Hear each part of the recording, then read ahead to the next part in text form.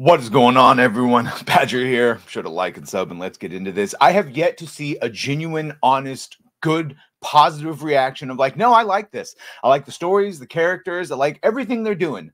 Really, of anyone.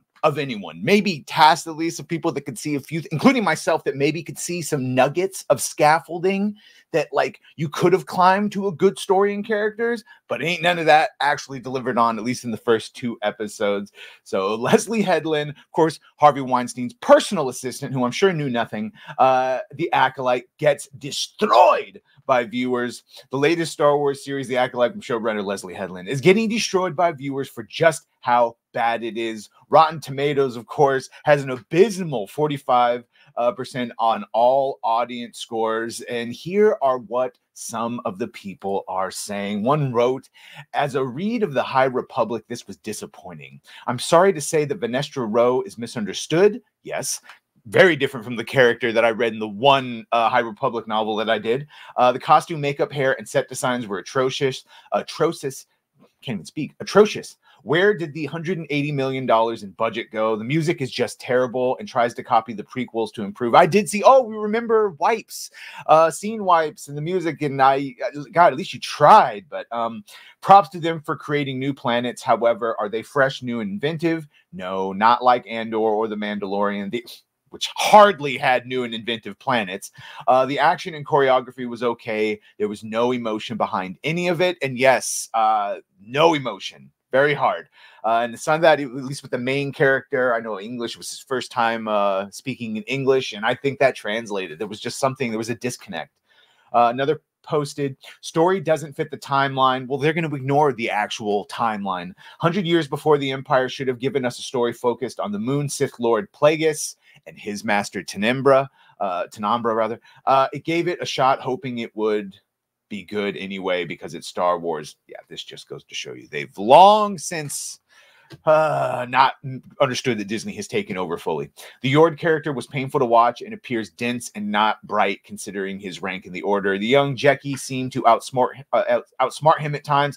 And yeah, that was the other thing. They very clearly had a dynamic where Jecki and Yord were Padawans at the same time. For whatever reason, Yord became a Jedi Knight first. So even though he outranks her now, she still treats him like he's an apprentice, which would not fucking fly. Her master would have corrected that. But one person wrote, I don't even know what they're trying to accomplish with this show. It's dry and boring. Loved Andor, liked Ahsoka. But this, just no. So what they're trying to accomplish is Star Wars diversity. Everyone is fucking diverse. Black, brown, Asian. Only white people was one, which we're going to see here. And of course, adding fat Jedi, which made everyone laugh. Really did make everyone laugh. Star Wars The Acolyte falls short of expectations with its uneven pacing and superficial character development. Oh my God, a lot of like, so what have you been doing? And then they just talk and they tell you everything in the plot. Falls short of expectations with its uneven pacing and superficial character development. Despite attempts to blend a murder mystery with classic Star Wars elements, the execution feels disjointed and lacks the darker tone required. Amandla Stenberg's performance is inconsistent, and the fight scenes, though numerous, often feel out of place. Yeah, didn't mind her Osha character, who is basically just a failed Jedi that instead of going to work at the gardening corps or the diplomatic corps, she just leaves and becomes a mechanic for the Trade Federation, even though the Trade Federation uses robots and droids, not humans. But they try to explain that away too by saying she's nimble. Giggity. But yeah, still. Another one said, I just can't stomach modern sci-fi anymore. Massive budget, mediocre actors, and utterly abysmal writers. See, you've seen Rebel Moon. This is simply terrible. The writing and acting is woeful. I must say, however, it looks amazing and is a huge improvement on Kenobi. Bruh, that ain't saying much. Everything is an improvement on Kenobi.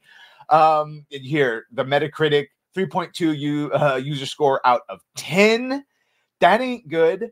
I'd like to hear Chipotle 33 gave it a 0 and wrote, no one wants this. Disney killed Star Wars and now they're desecrating its corpse. Accurate. Extremely poor writing, poor choreography, pointless story. There's no reason to care about this series at all. And you can just see this just goes on and on. This is the one that made me go, what the fuck? Yeah, fat Jedi. Fat Jedi. Fat body positivity Jedi. How'd you get through the training?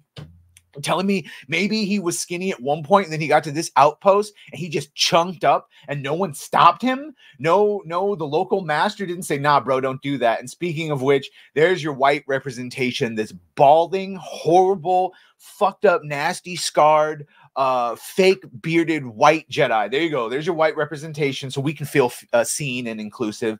And yeah, he's basically spent 10 years floating like that because I guess no one told Leslie that Jedi still need to eat food and drink water, that the Force can't sustain them for 10 years, maybe like a month or two at most, and you'd be in heavy deep meditation. Not fucking 10 years.